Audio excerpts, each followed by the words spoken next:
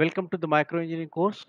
Now, today we will see the antenna here, concept of an antenna. Now, your wave is propagating in a space by an antenna. So, what is the nature of the wave? Generally, we will say that a wave equation, and from this wave equation, we say that wave is propagating in a space. It has the electric field component and a magnetic field component. And then power radiated by an antenna, we just use a pointing vector term that is P. We can say that E cross H. Okay, so this one we just explained here. And we relate everything, all these antenna component with respect to that electric field and a magnetic field component. Now, how this electric field component and magnetic field component come from, how it comes, and how this field intensity varies. Electric field and a magnetic field intensity varies. And generally, we say that a electric field component, suppose I am saying that it has the X, so similarly I say that it is supposed to be Y component. So in that case, your wave is propagating in its Z direction. And we have mentioned earlier that is electric field component and magnetic field component varies with a Z here. What is the variation? Okay, so that we will see here. So to understand that the component of electric field and a magnetic field vector, and you just remember this pointing vector. From this, suppose it has a X and Y, so your wave is propagating in a Z direction because we say that AX cross here and we say that AY cross here, that is unit vector. So we will get that a AZ here. Okay, that is about your wave. How your wave is generated.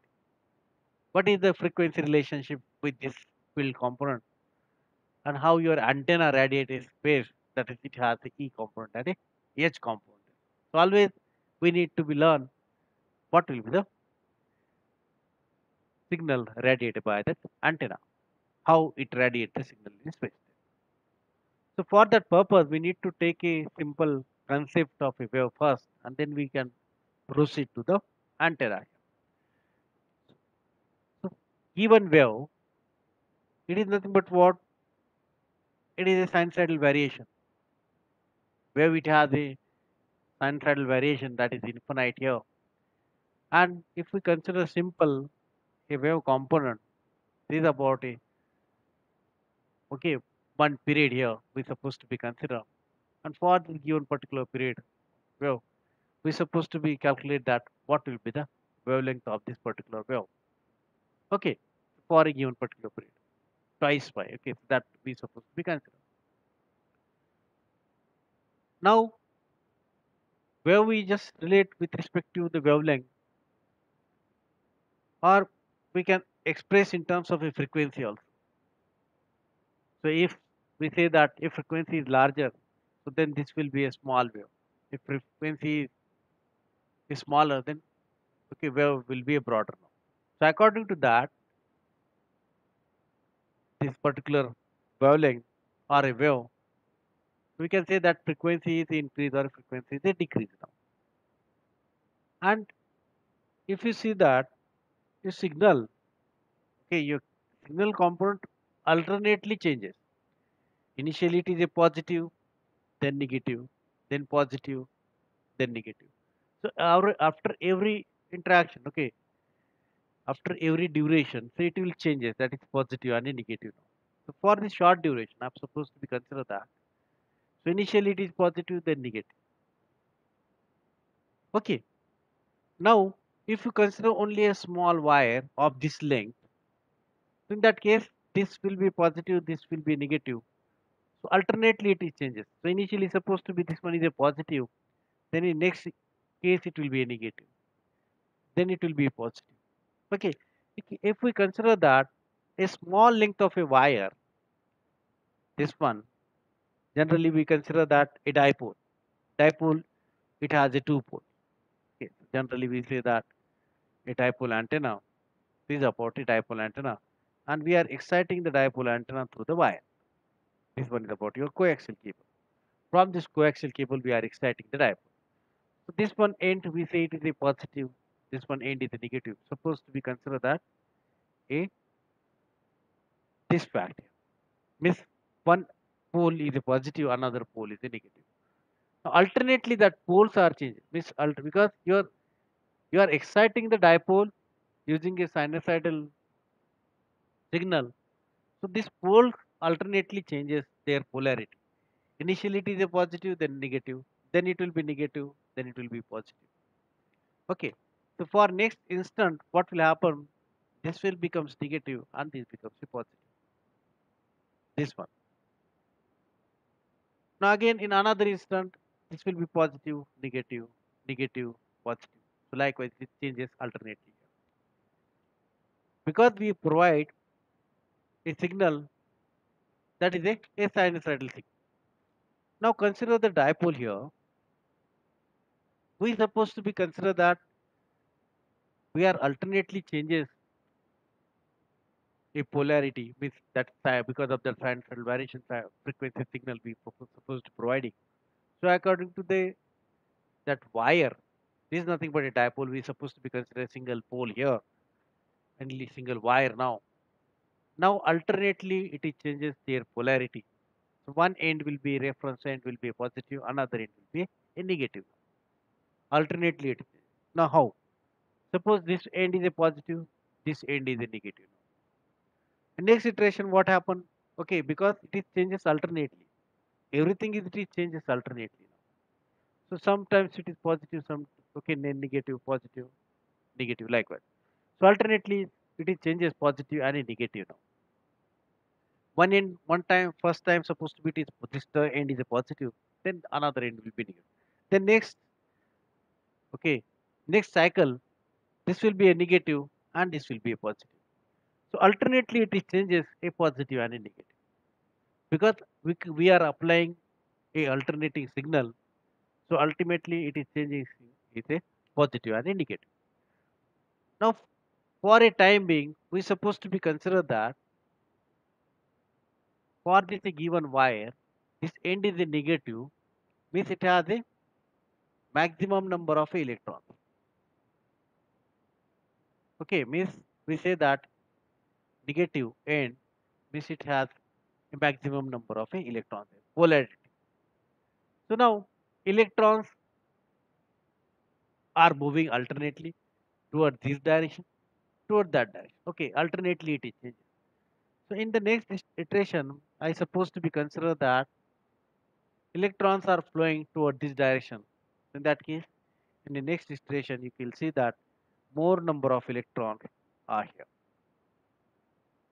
because electrons are flowing from this to this. Okay, from this end. Okay, this end to okay this end. Okay, so we have the one end here from one end to the another end. So from this end, it is moving to this end. Okay, like so it is end moving. So electrons are moving from this end, so then they will gather here.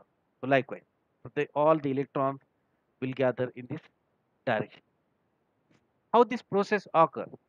Because electrons are moving from this end to this particular end. So in that case, at one time, so this particular wire has a all electrons, and there all these electrons are flowing towards this direction. And then in another case, they will reach here, so more number of electrons will be reached here. So likewise, then in another case, what happened? Again, electrons will flow because alternately we are saying now electrons will flow, and then all the electrons will gather in this particular direction. Likewise, more number of electrons in this direction. Okay, so likewise, electrons are flowing. This one is about the direction of a electron flow. Now this one is about the direction of the electron. When the electrons are moving, what happens? Current is flowing through the wire. Okay, what is the current? Current is nothing but what? Rate of change of that q with respect to t. Okay, with time. dq by dt. Okay, that is about your current. I. So now, in general circuit diagram, if you see that we have a circuit diagram here. Okay, so what happened here? A current is flowing through this direction, but electron flowing in the opposite direction. Electron flowing is about a current flowing. But electrons are flowing from what? Negative to positive. And current is flowing from the positive to. Okay, so likewise, this is about a direction of the current flow, and this one is about a direction of the electron flow in a circuit. So similar thing here, when we have the wire, one end is a negative. Now right now we are saying this end is a negative and this end is a positive. And then in the next iteration, this current is flowing through this. So this end will be negative and this will be a positive. Okay. And then again current is flowing, then this becomes a negative, this becomes a positive.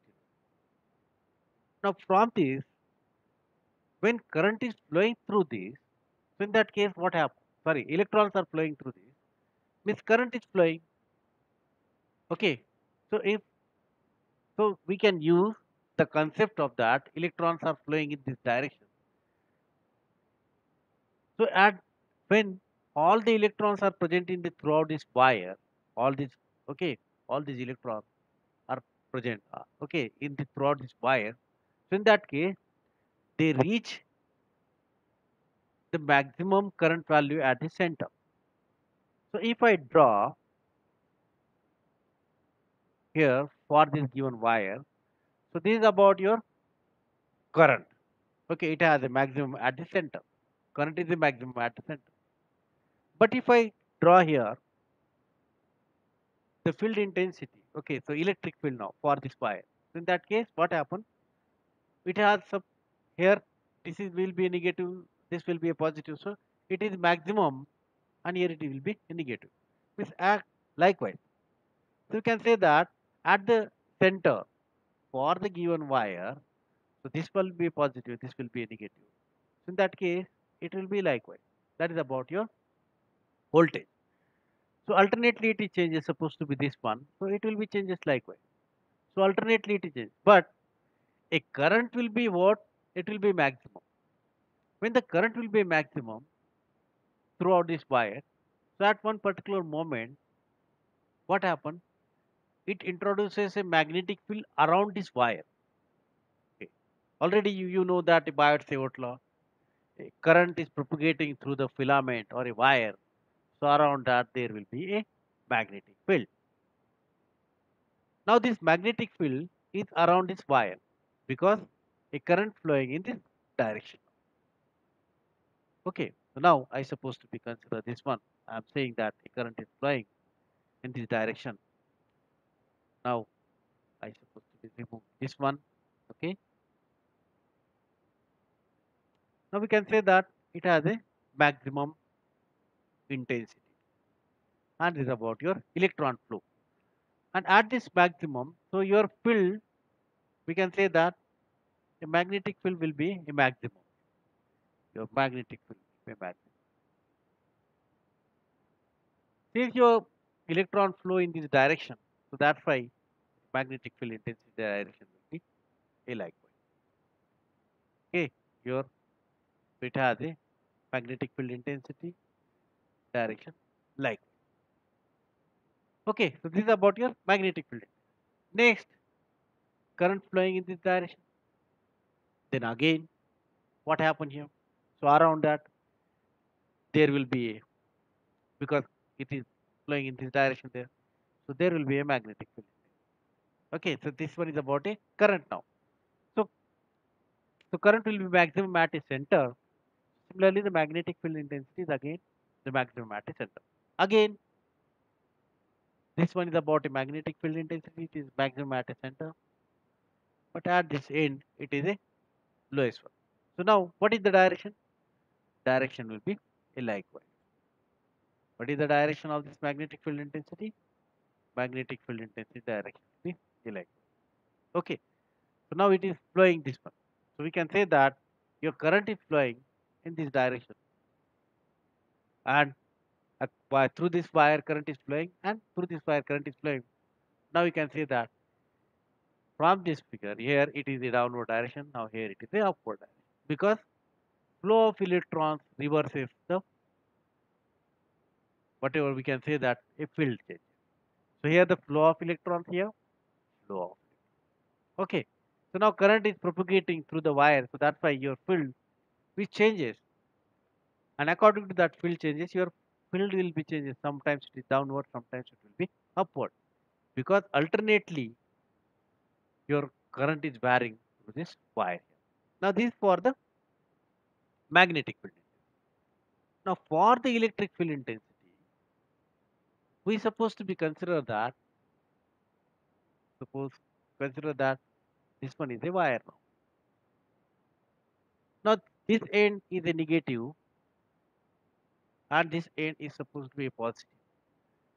So in that case, your electric field vector, okay, in that case it's supposed to be if we calculate that. So electric field vectors emanates from the positive and terminates at the negative. So this is about the electric field intensity vector. Okay, so this one is about the electric field. So at the center, okay, again you can see that it is a magnetic intensity. Now suppose I am just changing the polarity now. This one is about a negative, this one is a positive. So now in this case, what happened? The electric field intensity vector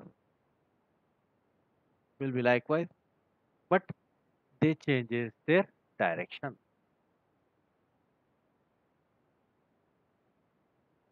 Okay, it emits from the positive and terminate at the negative. Okay, electric. So it's just like looks like a parallel plate capacitor. So in a parallel plate capacitor, so we say that plate is a positive and negative. So in that case, your field is emanating from the positive and terminate at the negative. That is about a parallel plate capacitor. Now the same concept here. Now we consider here if negative to positive. Now from this current is flowing this direction. Electrons are flowing. So this end will be a positive. So that's why it is flowing now. So if I overlap this quantity here, this two one, this one and this. So what will happen? So when electron flowing this direction, polarity changes. So there will be the magnetic field, there will be electric field, both the case. Now I'm supposed to be consider that this red wire, okay, likewise supposed to. Okay. So now or this one.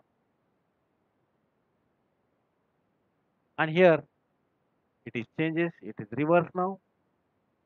I'm supposed to be draw like this. Okay.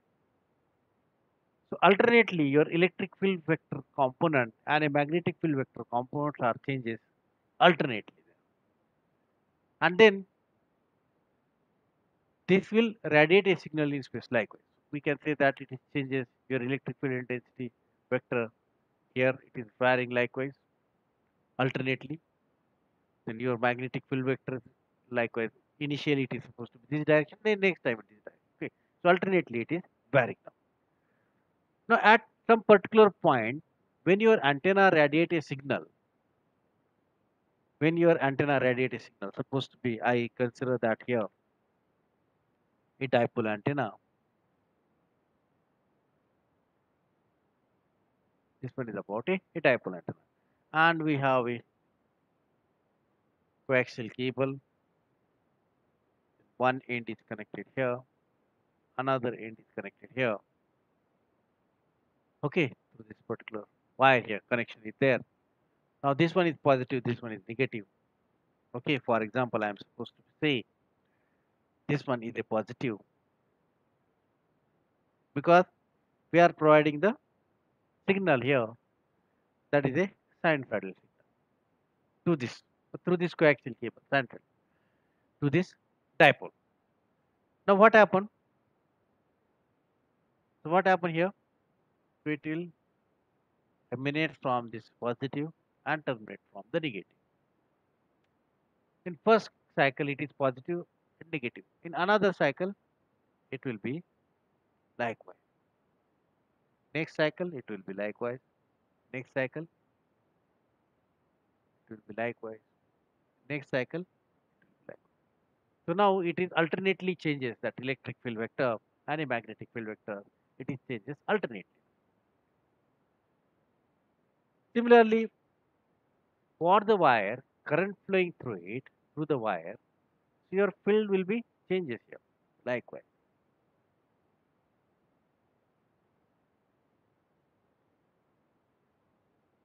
So now what happened here? Sometimes this direction, sometimes that direction, sometimes this direction. Likewise. So it is alternately changing. So now at any point or at any moment, suppose if you consider that at this particular point, we say that your magnetic electric field component is downward direction and magnetic field component in this direction. Likewise. Now again at this particular point, your magnetic field component upward direction and electric field component in this direction. But at this particular point, electric field component is downward direction, but magnetic field component in this direction. If supposed to be, we consider here magnetic field component in this direction, electric field component in downward direction. Now we relate that P is equal to what? E cross H. So if I supposed to be take all these points on some particular line, so what happened here? For this particular point or a particular line, suppose I am saying that this is about your point, wire. And what happened here? Your electric field vector will be likewise E here. Supposed to be this is about your electric field vector. At some point, your electric field vector will be likewise. So at some particular duration, your electric field vector will be likewise. And likewise. Okay, so now I supposed to be draw here the electric field component. Then the magnetic field component at that particular place, so it will be likewise, it will be likewise here. So your magnetic field component always it is 90-degree perpendicular to each other. Means we can say that electric field vector and magnetic field vector are orthogonal to each other here. So now this one at this particular point, E is upward, H is downward here. So KH is that direction, E is downward here. So likewise. So alternately at some particular point, because your wave is radiating in a space here. So alternately your points are changes. Your electric field component and magnetic field component are changes at a different point. So so earlier we say that P is equal to E cross H for a given particular volume or for a given particular region. So what will be your electric field vector and all. So likewise we say that particular region.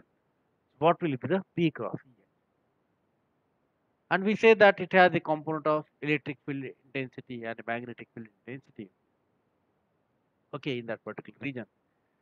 So we supposed to be consider that that particular point at this particular point where your field vectors will be a different. Okay, so likewise. So this one is the concept that is to be used in an antenna for this to obtain this P is equal to E cross A. So at a different point, we can find out the power at that particular point and we'll get the given particular vector. Here we have taken the example of what? A dipole now. Suppose I consider that instead of a dipole, okay, so I supposed to be say that there is a point source. Okay, there is a point source. So around this point source, a field will be there. Around this particular point source, there will be a field. And what will be the field? It has a electric field component, it has a magnetic field component. Okay, both are. Okay, so for the given particular point of a source, so again I say that at this particular point, your electric field vectors and around this, okay, we generally say that wire around that there is a magnetic. So black is nothing but you can supposed to be consider that is a magnetic field, and this green is nothing but a electric field. Now this is green, and this is nothing but a magnetic field now H. So now at this point, sometimes your magnetic field this direction. So likewise, alternately your direction changes. Okay, and your field is likewise. So for this given particular point of a source, we can find out sometimes it is upward and downward. And if you take a small section, so your field vectors will be looks like P is equal that at each and every point E cross H we are getting. Okay, for this given antenna, your signals are radiating in space. So now this principle is used in the antenna. So how your electric field vector components are generated and how this magnetic field components are generated there, and that is to be used there. Okay, so we say that for the given electric field, generally we say that it has a x, y, and a z. Similarly for x, y, and a z, but we supposed to be consider that p is equal to e cross h. What is the pointing vector says? And for this e, whether it has a x component or a y component, whether for h, whether it has a x component or a y component, so according to that, we will get that a P with respect to that electric field intensity and with respect to the magnetic field intensity. And if supposed to be that elements are a multiple elements, for the single dipole, it works. If it is a multiple element dipoles are there, okay, so multiple dipole elements.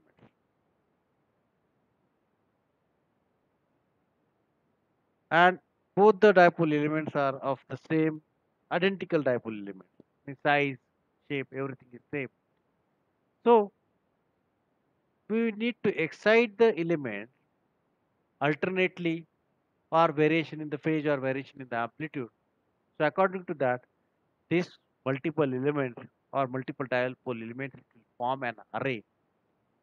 When it will form an array, so we'll get the radiation either radiate the signal in this direction. That's why radiation. Likewise, we can say that this array is called an end fire array.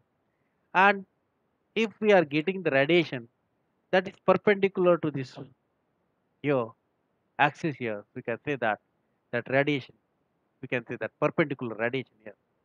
Okay, so we can say that it is about the broadside array. This one is about the end fire array, and this one is about a end fire. Okay, likewise, this one is the end fire, and this one is about a broad. And then how we are exciting this?